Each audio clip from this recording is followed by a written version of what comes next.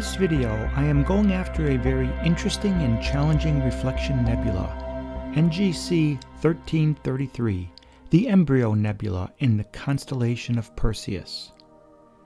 Its reported magnitude is somewhere around 10 to 11 depending on sources, and being a reflection nebula, it is not easy to image it from the light-polluted skies here in Yokohama. The reference photo I am displaying was taken at the University of Arizona with a 24-inch Ritchie-Chrétien optical systems telescope in 2009.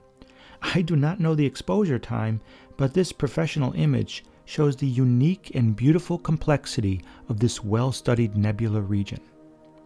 Being less than 10 arc minutes in size, I needed all the magnification I could get, so I uncovered my monster refractor.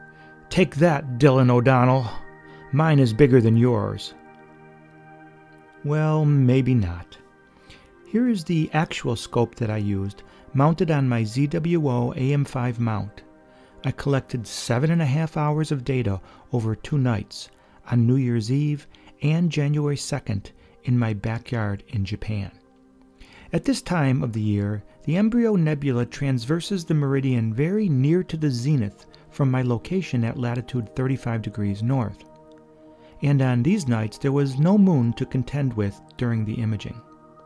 So let's dive in. Here is the processed image. I cropped it a bit to eliminate some edge artifacts, and frankly, I had to work hard to stretch and enhance the colors to bring out some of the dim details. Also, admittedly, I applied a lot of denoise to clean it up. Here is a little closer look with the icons of the processing software I used displayed in the upper left. If you didn't notice previously, the camera on this and other imaging runs in this video was the ASI 585 MC Color planetary camera. Its pixel size is fairly small at 2.9 microns, which I hoped would give me a little better resolution. The field of view of this rig configuration is 1.42 by 0.8 arc degrees of sky. Under OK seeing conditions, the IMX 585 sensor is a great match for this optical tube assembly. To obtain this image, I used a UV IR cut filter, 180-second exposures, and captured 150 good images that I used for stacking in Deep Sky Stacker. Considering the challenges, I was quite pleased with this image. I guess my expectations were much lower. It was pretty good, but I knew that I could do better. So a few weeks later, the opportunity presented itself for a road trip to darker skies. I went with my friend Junichi. Actually, you may have met him before in Astrophotography Japan Episode 4, published way back in June 2022. Our schedules aligned on Wednesday, January 22nd, and we decided to visit Lake Tanzawa in the foothills of Mount Fuji. It was a bit of a gamble. The weather forecast called for intermittent clouds and heavy cloud cover later in the evening, but we were free and motivated and curious about the location, so we left in the early afternoon with plenty of time to explore. On the left of this map, you can see Mount Fuji, and on the right is Yokohama, where I live. Lake Tanzawa is located in the foothills of Mount Fuji, but much less developed and much less known than the famous neighboring lakes of Kawaguchiko and Yamanakako. Junichi picked me up and drove his car, which took less than an hour and a half to reach the lake area. This mountainous area is very rural, with rivers and steep hills and heavy vegetation, but is not high enough to get much snow in the wintertime, especially since it is on the eastern side of the Japan mountain ridges. However, the colder temperatures are a deterrent to most, so even beautiful lake towns like those around Lake Tanzawa are pretty much shut down for the winter months. Restaurants are closed, the towns look deserted, traffic is light. But for astrophotography, these conditions are actually ideal compared to the busy summer months. The lake is artificial, a consequence of a dam called the Miho Dam, which was completed in 1978 after 9 years of construction. From the images, you can probably see that most of the shoreline rises steeply, so there are not really any beaches or casual swimming areas. Boating, water sports, and fishing, however, are quite popular. This trip was partially a reconnaissance mission. We never visited here before, and hence we had no idea if there were any good spots to set up a telescope for deep sky imaging. The skies at the lake were Bortle Class 4, so there was good potential, but we needed to drive around and find suitable imaging sites. As you can see, there are 3 sections of this lake, and each is rather narrow with steeply rising mountains on all sides, so it quickly became clear that Lake Tanzawa was mostly good for targets high in the sky. Views of Polaris at 35 degrees altitude were often blocked depending on which side of the lake you were on. We found 4 potential imaging sites indicated here by the yellow arrows. This site was mostly good for the east and south. This site had some convenient bathroom facilities, but was a bit narrow. However, again, east and south were possible. This site was excellent. It was a parking lot right in the middle of the valley, but we were uncertain whether the lights would be on during the evening or night. And believe it or not, we could not find a single person to ask. Even the police box was empty, except for a hotline telephone. FYI, in retrospect, the lights were not on, so it would have been a very good imaging site. This parking lot, part of a closed-up seasonal liquor store, seemed to have good views to the east, south, and west. It was a little close to the streetlights, however, but for various reasons, we chose this location to set up our equipment. In the foreground here is the same imaging rig that I showed you earlier in my backyard. In addition, you can see my ZWO Seestar S30, which I received literally only a few days prior. The tripods and scopes in the back are Junichi's equipment. The sharply rising hills and lake are visible in the background. At this location, Polaris was just barely visible above the mountains in front of us, so I could do a classical polar alignment against the celestial North Pole with my ASI Air Plus computer. After focusing on a bright star using a batten-off mask, I then immediately went to NGC 1333, the Embryo Nebula. In this image, I think the sky glow in the background is probably Odawara, which is only about 25 or 30 kilometers away on Sagami Bay. At this time, my target was already close to the meridian and only about 1 hour prior to the meridian flip. On this evening, Junichi had the idea to image the Io moon transit across Jupiter, so he struggled with a 5x Barlow lens and high magnification equipment configurations. I think he surmised the cold and clear mountain air would offer higher resolution views of the planets for more detailed imaging, and you will see he was not wrong. Here is the image of Jupiter he took during the transit using the equipment listed here.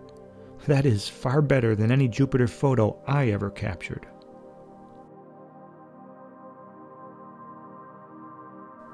This is the image I captured of the Embryo Nebula on the shores of Lake Tanzawa. I managed to get only about 44 good subframes, or 132 minutes of total integration time. The data was much easier to process than the data taken in Yokohama, and the colors were significantly more vibrant under these darker skies. This is an overlay of the Yokohama image that I took earlier. If you recall, it included 7.5 hours of integration time, but it was cropped a little bit as well. The framing is a little bit smaller. But if we zoom and compare the nebula images, you can see quite a remarkable difference.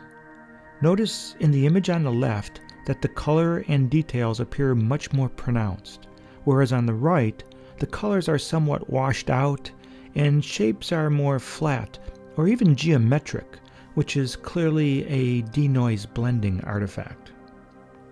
Remember, both of these images were taken with the same imaging rig and camera, the ASI 585MC color camera, so any differences you see are very likely due to different sky conditions.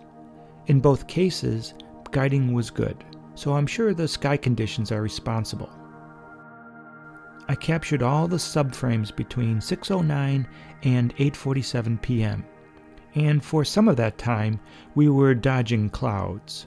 Unfortunately, I forgot to get a snapshot of the Meteo Blue forecast earlier that afternoon. But what you can see from about 2 a.m. and later, that the visibility was very good. Mostly less than 1.5 arcseconds resolution was forecasted. In Yokohama and Tokyo, our typical winter skies are usually 2.5 to 3.5 arcseconds resolution, as reported by Meteo Blue. So I am quite certain the dark and cold and clear and stable mountain air helped to improve the quality of the subframe images and my overall result. Also take notice, I am comparing only 132 minutes of integrated data from Lake Tanzawa to 450 minutes of integrated data taken in Yokohama. At this point you might be wondering, so what about the Seestar? Well, I also focused the S30 on the Embryo Nebula as well, but much to my dismay, I was only able to capture 84 good 20-second images. That's a total of 28 minutes of integration time. The reason for this has to do with the Seestar Alt-Az tracking. If you recall, the Embryo Nebula passed close to the zenith during my imaging time. It transited at 8:12 p.m. at about 73 degrees altitude on this date. This position offers great sky darkness and sky clarity and is wonderful for my imaging with the 80 ED telescope on the equatorial mount, but my Seestar could not track the target at this altitude. It kept failing in the stacking operation due to star trails. This is a common problem with all Alt-Az tracking equipment. The high altitude sky position near to the zenith is particularly troublesome for the device mechanics. In fact, my last good subframe was at 67 degrees altitude. After that, the images were useless. This is rather concerning. I hope this is not typical of the Seestar S30 performance overall. Otherwise, a significant part of the night sky is off limits, and that would be a bummer. Here is the ED80 field of view superimposed on the Seestar image. So this gives you an idea of the sky coverage by these focal length and sensor combinations. It's impressive that the Seestar could capture signal from this dim nebula, and I do wonder what a longer exposure time would look like, but due to the tracking issues, that was not possible. This is a zoomed comparison with my 80 ED image on the left and the Seestar S30 on the right, just for fun.